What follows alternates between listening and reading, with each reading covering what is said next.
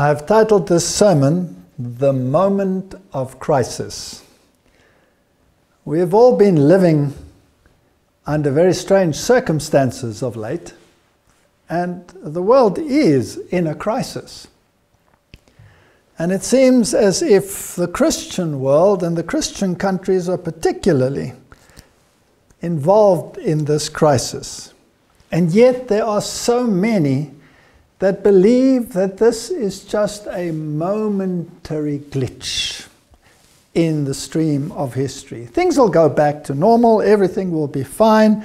This is not the culmination that the world has been waiting for. There are so many things that must still be fulfilled. And people will say, there is no sign of the prophesied events taking place. They do not see